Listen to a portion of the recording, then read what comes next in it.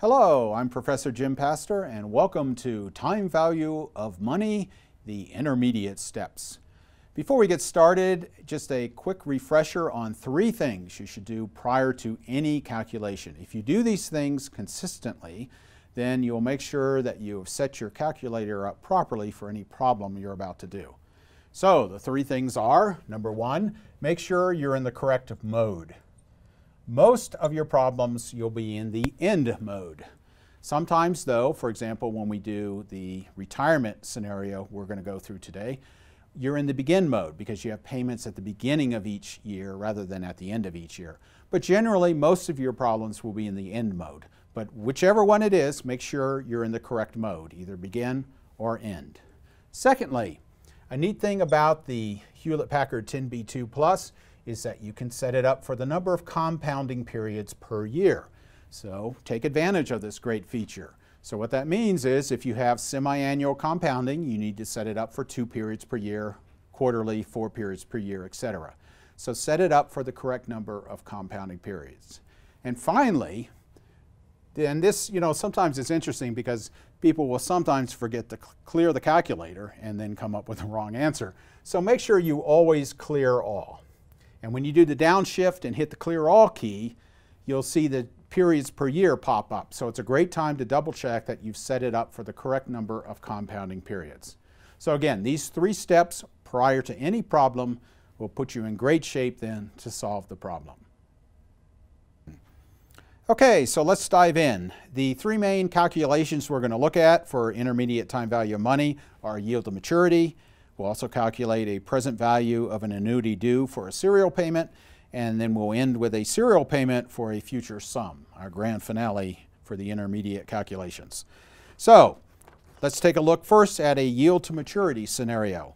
Roland Donovan purchased a bond on the secondary market today for $950. It has a coupon rate of 8% and will mature at the end of 3 years. And Roland would like to know what his yield to maturity is. Okay, in this scenario here, we have Roland purchasing a bond. Now before we do our calculation, let's do our 3 steps. First of all, let's make sure we're in the correct mode. This will be the end mode. Bonds pay interest at the end of every 6 months. Make sure you're set up for the correct number of compounding periods, 2 periods per year. Bonds pay interest semi-annually. And then when you do the downshift and hit the clear all key, you're clearing the register, you're clearing the calculator, and then you're also able to double check that you did set it up for 2 periods per year. Now you're ready to begin. So $950 is what he pays for the bond. Now the money is leaving his hands and going in to purchase the bond.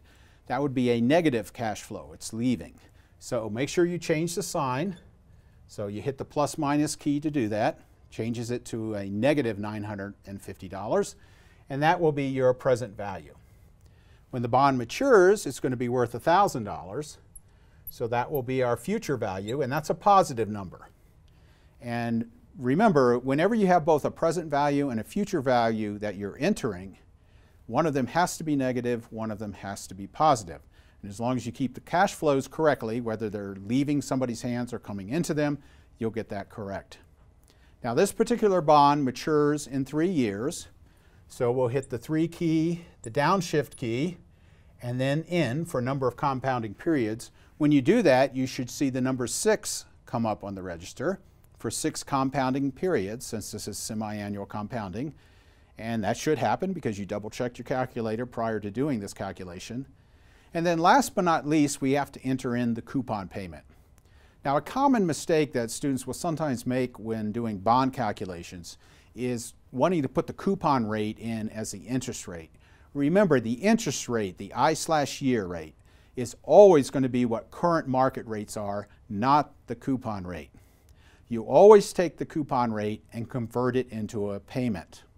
So in this particular scenario, this is an 8% coupon bond.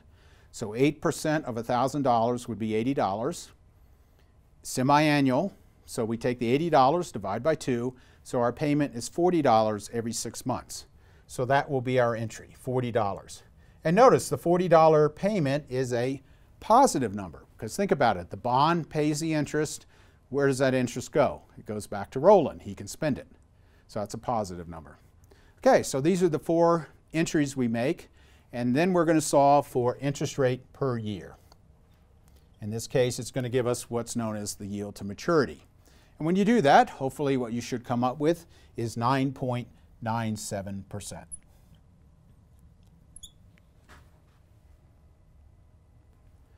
Okay, now we're going to do a present value of an annuity due calculation. But before we do that, let's do an inflation-adjusted return. Now, when you have an inflation rate that you're dealing with, you don't just take the difference between the rate of return and the inflation rate. For example, I'm going to use a 7% rate of return and a 4% inflation rate. So I don't just take the difference and use 3% as my inflation-adjusted return, because if I do that, I'm not taking into account the effects of compounding on the inflation rate. So we do this formula. So what you do is you take 1 plus the rate of return divided by 1 plus the inflation rate, so 1.07 divided by 1.04, subtract 1, hit the equal sign, and you'll come up with 0.02885. Now we're not quite done, because on our calculator we always enter interest rates as whole numbers, not as fractions. So we just need to multiply this number times 100, and when you do that, hopefully what you should come up with is 2.8846. So that is our inflation adjusted return, 2.8846%, not 3%. Now there's a shortcut you can use on your calculator. This is the way you can calculate it. The shortcut would be these keystrokes here. So in other words, you start with the inflation rate. So you take 1 plus the rate of inflation, 1.04. You would hit the input key. Then you put in 1.07, hit the downshift key, and then hit the percent change key. That's the percent key on your calculator. And then you will also come up with 2.8846. So either way will work and give you the inflation adjusted return. Okay, now we're ready to do a present value of an annuity due calculation, and this is going to be a 3-step process. And I think it's really helpful to think of this in terms of a diagram, a timeline. Gives you an idea of exactly the process we're going through and makes it make sense. First of all, first step number 1, we're going to look at today. So in other words, you're going to figure out, what do I need in today's dollars to live on? And what I'm concerned about in the future is when I retire that I maintain my buying power. So the first step is just really a simple future value calculation. What we'll do is we'll take a dollar amount in today's dollars over a certain number of years. We'll take the inflation rate and we'll solve for future value and come up with what would the dollar amount be in year 1 of retirement to maintain my buying power. That's the first step. The second step is solving for the lump sum that we need at the beginning of retirement to fund that retirement benefit. Now remember, in retirement, what is one of the main things you're concerned about? Maintaining buying power. So we're going to want to make sure that whatever payment we start with in year 1 continues to increase by inflation each year, so we maintain our buying power. We're also going to assume that at the end of retirement, or the end of our projected retirement, that we're out of money. So I guess if we live longer, we have something to work with, and hopefully we'll have dementia and we won't know it. But whatever time frame we use, we'll have 0 left at the end, but we're solving for what lump sum of money do I need right here to fund my retirement benefit. And we're going to use an inflation adjusted return when we do that calculation. And again, that's because we want to maintain our buying power. Now, once we solve for the lump sum here, we're solving for what's called the present value of an annuity due. Remember, annuity due just means you're in the begin mode. That means the payments are made at the beginning of each year. And it's important when you do a retirement calculation like this, or let's say you're doing the same calculation for funding education, payments have to be at the beginning of each year because you need the money at the beginning of the year to pay for that year. If you're sending a child to school, the school wants the payment at the beginning of the school year. They don't let you go to school for a year and then pay if you liked it or not. So that's why you're in the begin mode, and it's very important that you be in the begin mode when we do this calculation. Once we solve for this lump sum, then we're ready to do the third calculation, and the third calculation is a simple present value calculation. What we'll do is we'll take this lump sum amount and we'll discount it back to today, but we'll do it at the rate of return, not at the inflation rate. because if you think about it, whatever we have here, if we get our rate of return, we'll then get to the lump sum that we need. We've already taken inflation into account. We don't need to worry about it anymore. So again, the three-step process: start with today's dollars, worry about inflation, come up with an inflation-adjusted amount for year one in retirement. In retirement, calculate a present value annuity due lump sum to fund the retirement benefit, taking into account inflation. And then once we have that amount, just discount it back today based on what we think our rate of return will be. So those are the three steps we're going to go through now. Our scenario for our present value annuity due calculation is Kim. She wants to retire in 15 years, and she wants to receive the equivalent of a retirement income of $50,000 at the beginning of each year. Now remember, that would be $50,000 in today's dollars. She also wants the income to adjust annually for inflation. She believes that inflation will average 4% and that she can earn 7% on her investments. Assuming she wants to plan for 25 years of retirement, how much will Kim need to invest today in order to provide the desired income? Okay, let's go through this three-step process now. The first step we're going to start with is she says she wants to get $50,000 a year at the beginning of each year. So what we're going to do is we're going to take $50,000, and that's going to be our present value. And she wants to retire in 15 years. So 15 is going to be our number of compounding periods. And we're going to be concerned about inflation. We want to maintain our buying power. Kim wants to maintain her buying power. So the interest rate we're going to use, the interest rate per year, is going to be the inflation rate, which she wanted to be 4%. All right? So using a 4% inflation rate, present value of $50,000 over 15 years, we then solve for future value. And when we do that, hopefully you should get $90,047. And when we go through these calculations, I'm going to leave off the cents. We'll round to the nearest dollar. Okay, so now we're ready for step two. Step one was just a simple future value, time value of money calculation. In step two, what we're going to do is determine what lump sum, what present value do I need at the beginning of retirement that then will fund the retirement benefit for Kim for the 25 years. Now remember, prior to any calculation, set up the calculator, and it's extremely important on this particular calculation here because we do need to be in the begin mode because Kim will need the money at the beginning of each year to pay for that year. So you're in the begin mode, set up for one period per year, one compounding period per year, do the clear all, and then you should see the one period per year. Double check that, and you're ready to go. All right, now this is going to use an inflation-adjusted return now because Kim has $90,047 as her first payment, but each year that payment is going to need to go up because she's going to need to take into account inflation to maintain her buying power. So that's why we use an inflation-adjusted return. So remember, our rate of return was 7%. So we're going to take that 1.07, 1 plus the rate of return, divided by 1 plus the inflation rate, 1.04. Then we subtract 1, and then hit the equal sign, and you should come up with 0.02885. And remember, now we want to convert it into a whole number because remember, that's what we enter into the calculator. So when we do that, we should get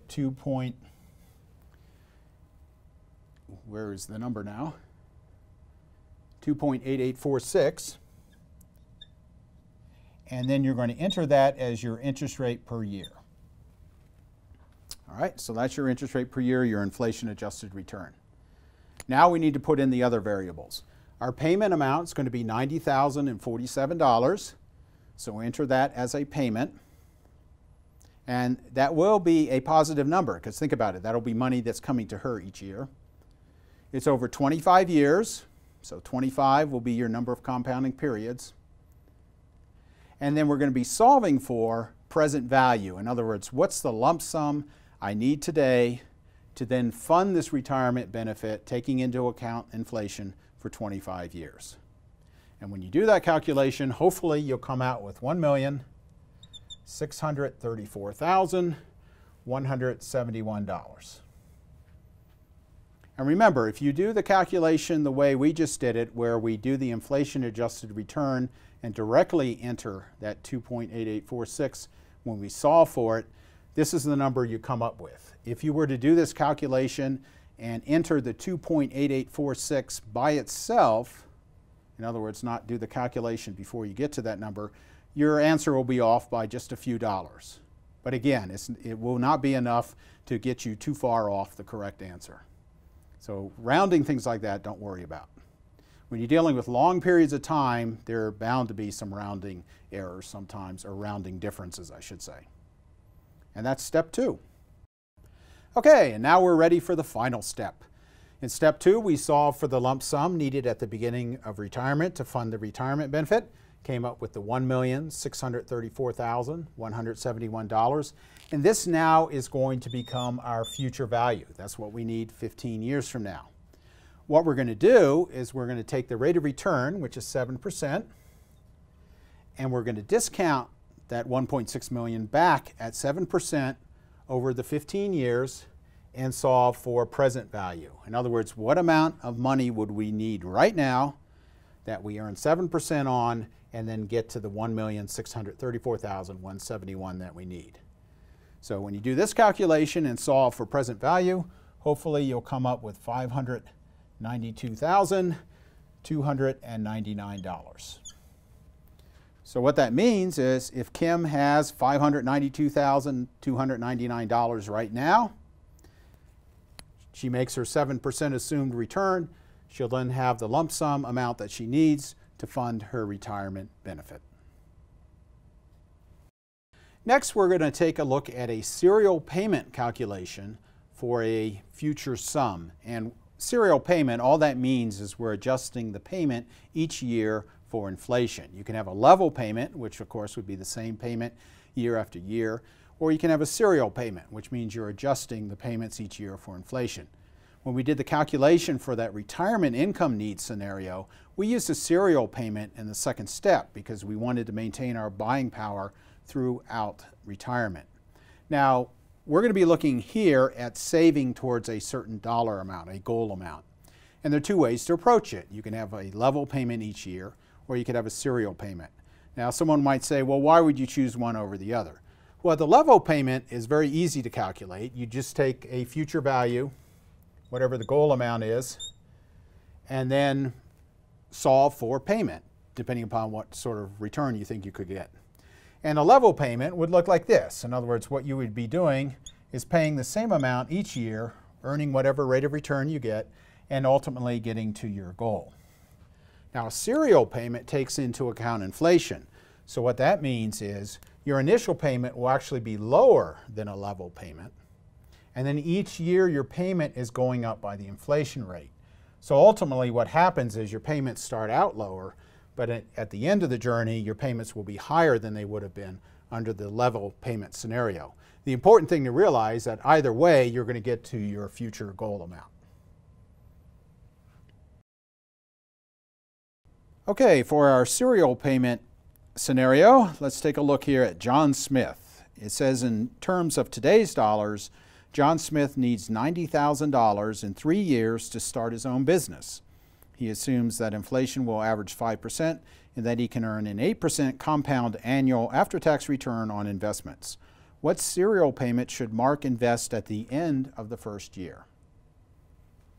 Okay, now let's do the calculation. And I've drawn a timeline here to show you exactly what's happening. The calculation's easier than this looks, but this will give you the dynamics of as far as what's going on. Now in this case, he wants $90,000 in today's dollars. Now if we were doing a level payment calculation, what we would do is we take that $90,000, inflate it by the 5% inflation rate each year, and you'd come up with $104,185 or $186 due to rounding. And that would be your future value, and you'd solve for a level payment to get you there. That would maintain the buying power. Now, since we're going to take into account inflation when we do this serial payment calculation, we don't do that. What we are going to do is we're going to take that $90,000 that he needs in today's dollars and make it a future value. And this is confusing.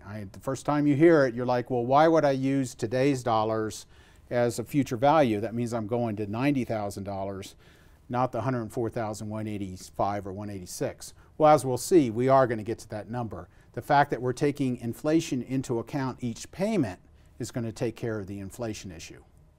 Okay, so let's look at the calculation itself. He wants to save $90,000 in today's dollars. We're going to use an inflation-adjusted return, since these are serial payments, inflation-adjusted payments. So we're going to take 1 plus his rate of return of 8%, divided by 1 plus his assumed inflation rate of 5%, minus 1 will give us 0.02857. Multiply that times 100, make it a whole number. You'll get 2.8571, and enter that as your interest rate per year. That's our inflation-adjusted return. Now, this is going to be for a 3-year payment period, 3-year period, and then we're going to solve for payment. And when you solve for payment, you should come up with $29,158.95. However, we're not done yet. Actually, this calculation puts us here. We want to determine how much is he going to have to pay at the end of the first year. So whenever you solve for a serial payment, whatever you solve for when you hit the payment key, you are then going to have to inflate by whatever the inflation rate is to come up with the end of first year payment. So if I take that $29,158.95, multiply it times 1.05, the 5% inflation rate, that's when I should come up with $30,617. And that is going to be my end of first year payment. Now for the second year serial payment, we'd take the $30,617, increase it by 5%, and we'd come up with $32,148. And then for the final payment, again, we take the $32,148 now, increase it by 5%, come up with $33,755. So those are our 3 serial payments. Now realize these first 2 payments are going to make the 8% rate of return for the amount of time that they're invested. So the first payment for $30,617 will make 8% over 2 years. That will increase to $35,710. And the second payment of $32,148 will make 8% for 1 year, and that will increase to $34,720. Add to that the final payment of $33,755. And notice, voila, our friend here has $104,185, not $90,000. In other words, he has an inflation-adjusted amount that's maintained his buying power. And again, that's because we use serial payments to get there. So don't get confused when you do this calculation. In other words, when you do a calculation for a serial payment, whatever the amount is in today's dollars, use that as a future value. That's fine, because what will happen when you do the serial payments, you're taking into account inflation, and you will actually end up, the end result will be an inflation-adjusted amount that maintains buying power. Congratulations! You've made your way through the intermediate time value of money calculations, and now on to some advanced calculations. I hope you join me. We're going to take a look at unequal cash flows, and we're also going to take a look at a very useful calculation, how to calculate amortization.